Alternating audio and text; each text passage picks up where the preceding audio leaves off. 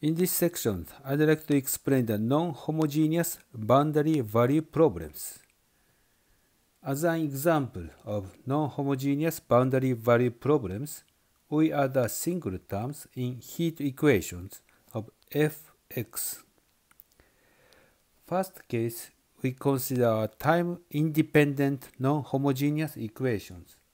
So capital F is a function of x alone. So it's not a function of t. Heat equations. K is a positive quantities. As the initial conditions, U is given by the Fx. F is a function of x. As the boundary conditions, U becomes a U sub 0 at x equals 0, and U becomes a U sub 1 at x equals capital L.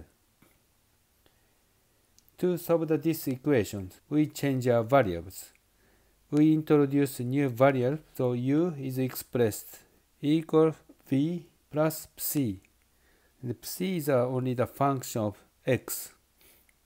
Then original problems turn to be the following two problems.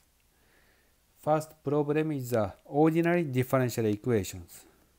K Psi 2 primes plus capital Fx is equal to the 0. So in these equations, we have only single independent variables of the x. As a boundary condition, Psi equal U sub 0 at x equals 0, and Psi equal U sub 1 at x equals L. And the second problem is the equation for the v. Round t equal k times second derivative of v with respect to x. As the initial conditions, v becomes a fx minus pcx. So because the u is given by the sum of the v and psi, so initial condition is modified when you apply for the v, fx minus psi. And for the boundary conditions, v becomes 0 at x equals 0. And v also becomes 0 at x equals capital L, because the value is given to the psi. By introducing the new variables, we create the two problems from the single problems. If you sum up these two equations, you can find the original equations for the u. Then we'd like to solve each problems separately. So first problem is the ordinary differential equation to find the solution of the psi. We integrate the ordinary differential equation 2 times and apply the boundary condition to determine the two integration constant. Then we could find out the solution of the psi as a function of x. Once you find the solution of the psi, you can substitute into the problem 2. So this psi you can substitute. Then solve the partial differential equations for v using the initial conditions and the boundary conditions. Then we'd like to solve this partial differential equation using the same method we use. So by solving the partial differential equation under the boundary condition, we find the solution for v expressed with a sign function to satisfy the boundary conditions. Then we can apply the initial condition to find out a sub n, as we have done before. Then a sub n is expressed with the initial condition for the v. fx minus psi, this is the initial value for the v. Then using this a sub n, you can substitute back into these equations. We can find the solution for b.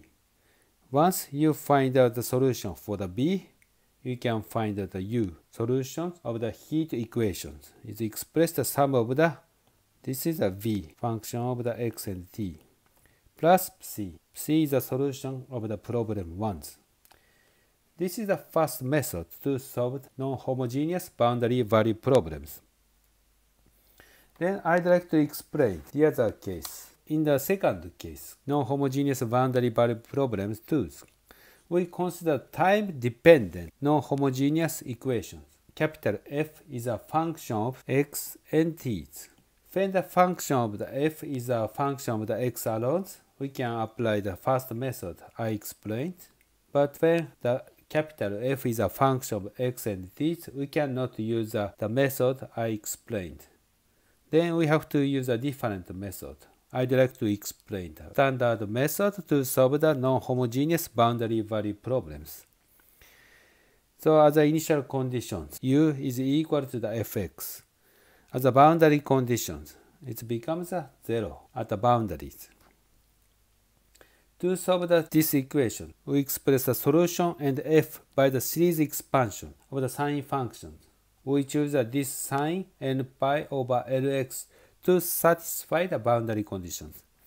So boundary condition is given by this equation. If we choose a sine n pi over Lx, it's automatically satisfy the boundary condition.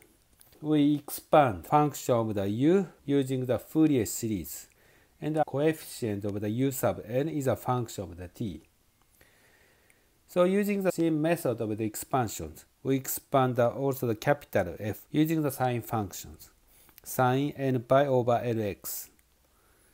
And the coefficient is expressed f sub n and the function of t.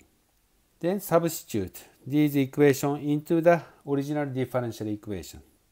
Original differential equation left hand side is equal to round u round t. So u sub n is a function of t, so derivative is just only applied to the coefficient of the u sub n. And the right hand side is a k times the second derivative of the u with respect to x. So because of the derivative of the sine functions, we have a negative times this square of the n pi over L. And substitute the f is a f sub n sine n pi over Lx. Then comparing the both sides of the equations, coefficient have to be equal in the both sides of the equation. Then we obtain the equation for the u sub n. This is the ordinary differential equations. Independent variable is t. Then solve this ordinary differential equation and apply the initial condition. Then we have a solution of the u sub n as a function of t. Then substitute back into the equation for the u. You can find the solution of the original boundary value problems. I explained the basic idea to solve a non-homogeneous boundary value problems in these sections. This is the end of this session.